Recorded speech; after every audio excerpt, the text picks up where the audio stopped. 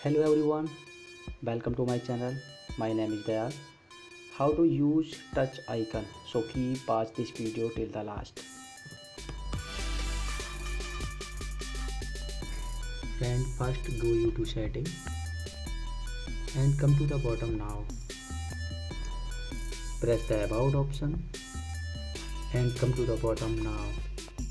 Now 5 to 6 times click on the build number option. Now click the back button. See friend, developer option has arrived which was not here before. Now press the developer option and go down a bit. Now search show touch option. And now press the show touches option. Be happy now, see touch icon has come. If you like my trick, then like the video. You can also subscribe to my channel if you wish. If you have any question, please comment. Thank you for watching my video. Have you good day.